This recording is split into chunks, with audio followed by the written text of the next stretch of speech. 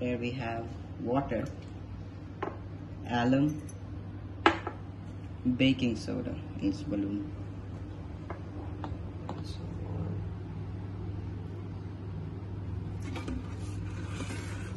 Water. Shake it. Now what happens. I do this.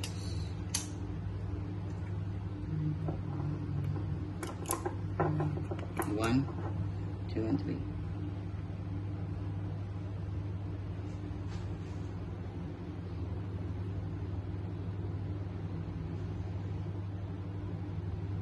It's not going fast.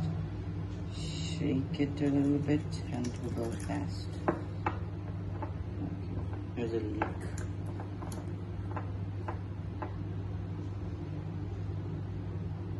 Now if you have done all the things correctly, you should see something like this, something which resembles milk.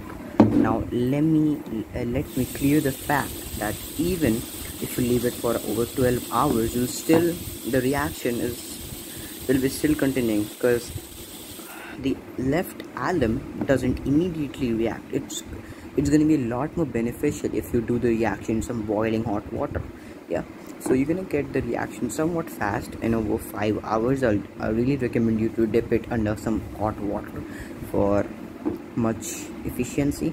Now you should end up with something like looking like this. Okay, now if you're going with the sedimentation method of adding 10 milliliters of ethanol to the solution, it should somewhat look like this. You can clearly see some really crystal clear water at the top and that aluminum hydroxide settling at the bottom. If I shake this a little bit, yeah, it all merges up and just let it decantate for a second and slowly moves to the bottom.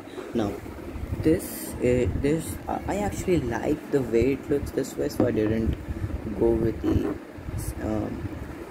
separation method. I just did this to show you all how it's going to look when you separate it. Now make sure that the water you're using is not too cold, otherwise it's literally gonna take you 12 hours to complete the reaction.